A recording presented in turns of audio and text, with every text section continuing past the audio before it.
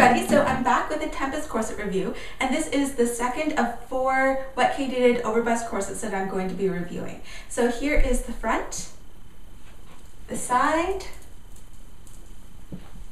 the back, and the other side.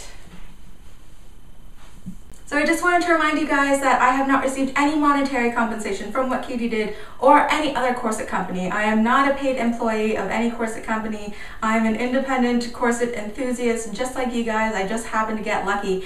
And I wanted to be really honest with you from the very beginning. Maybe some of you forgot that WKD has sent me samples to review, but I also am a customer. This is the Tempest corset in the Sailor finish, and I did buy this with my own hard-earned money. So I try to make my reviews as honest as possible, but remember that this is my opinion, and sometimes my opinion isn't always fact. I try to state the facts as best I can without, taking scissors to this corset. So starting as usual with the length and the fit of this, the center front is 14 inches high, and the highest part of the corset from the bottom to the apex of the bust is 15¼ inches high.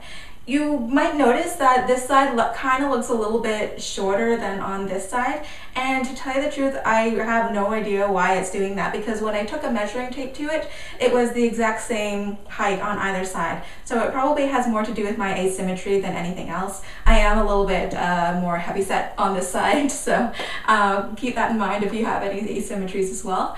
But moving on to the actual fit of this corset, you can see that it's not really a long line corset. It stops at my upper hips, but I really like how much it covers my bust. It covers the bust really nicely. You can still see like a nice roundness of the bust, but it doesn't show off my cleavage whatsoever. I'm very secure in here, and I really like how much more modest this overbust is compared to the Sophia corset.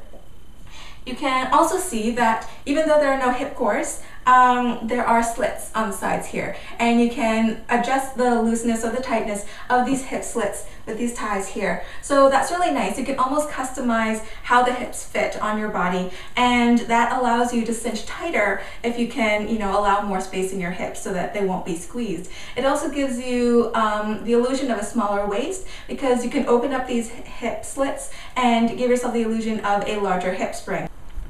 So for the material, you can see that the outside here is this beautiful peach satin, and if I just open it up,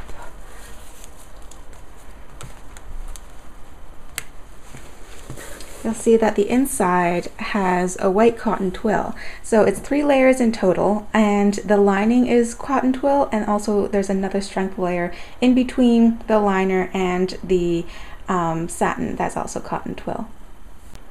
Taking a look at this, you can see that the satin is made out of polyester, and then the lining is 100% cotton. And if I hold the corset up to the light here, then you can actually see the outline of the waist tape right here. It's an invisible waist tape that's sandwiched in between the lining and the strength layer of the corset. You can see the Modesty panel on the back here. It's attached on the right side, and it's finished with the same satin fabric, so you have a really nice continuity around the back. Here on the front side of the corset, behind the knob side of the busk, it has this protective front placket that prevents your skin from being pinched when you fasten the corset up. It is not stiffened with any sort of bone, but it is fairly stiff, and by feeling the stiffness of it myself, I would guess it's probably a form of polystyrene. The construction is the same as any other WKD corset. It has this floating liner that's not attached to the strength layer or the outside shell layer, so it's just kind of sitting there on its own. And on the inside of this corset, you can see that there are little garter tabs, so 1, 2, 3 on each side of the corset, making a total of 6. So you can attach your garters to it if you like, or if you don't want to wear garters with this corset, then you can see that it's just folded nicely up and out of the way. And just like WKD's other corsets, you can see that there are external boning channels here, finished in the same color as satin. I'm not sure about this, but I think if you order a demi-couture corset, then you can actually order your corset to have a different color of boning channels than the rest of the corset, but you would have to check with them beforehand.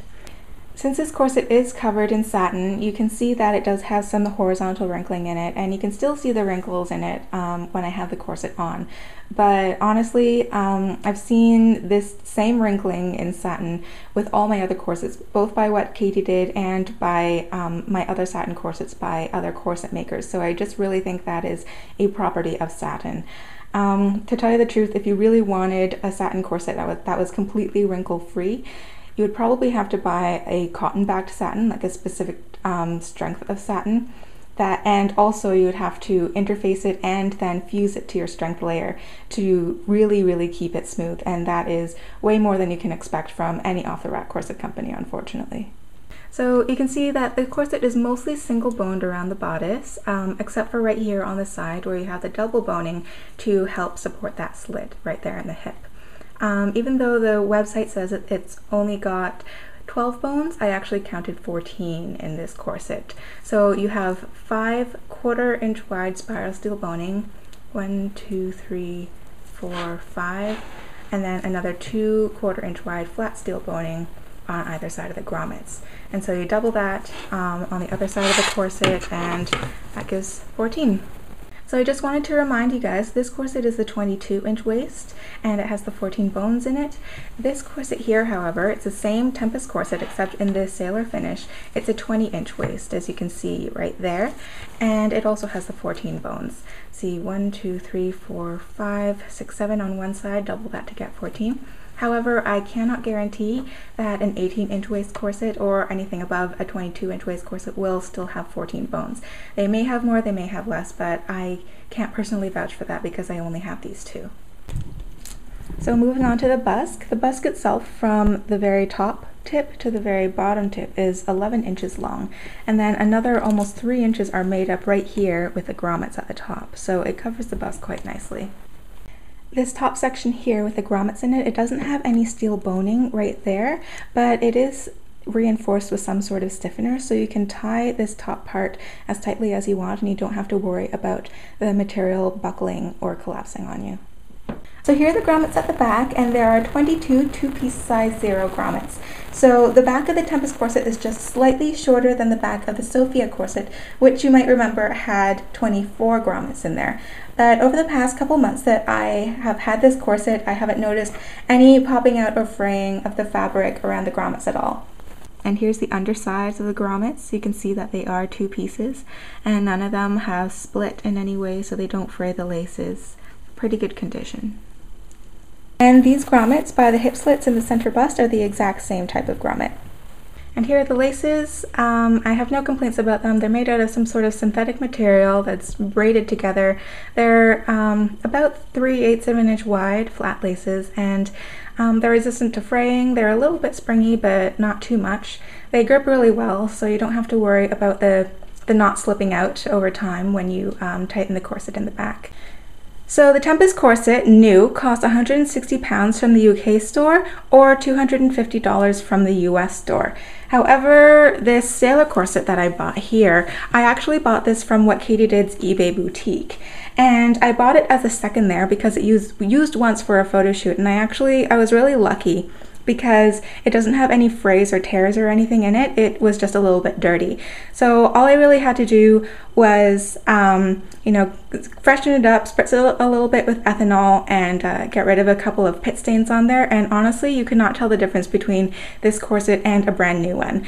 And I only paid £67.50 for this corset. So that comes to about 107 Canadian dollars. So that is a fantastic deal. That's only about 40% of the original price. So anybody whose money is a little bit tight right now and you can't shell out $250 for one of their corsets, check out their eBay boutique. I'll put the link down in the description, and just keep checking it like every single week because they're always putting new corsets up on there. Well, second corsets, and they might be a little bit sweaty from a photo shoot, or they might just need like a small mending job. They might have like a fray here or just like a seam that popped out there, but you can really get some good deals.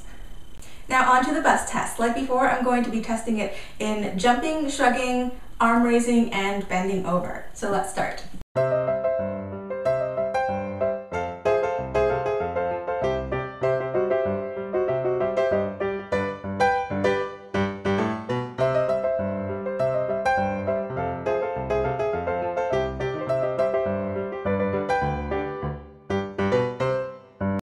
can see, I'm finished and I am still quite secure in here. I don't really think I could pop out if I even tried. So the Tempest Overbust has a 4 for 4 in the bust test.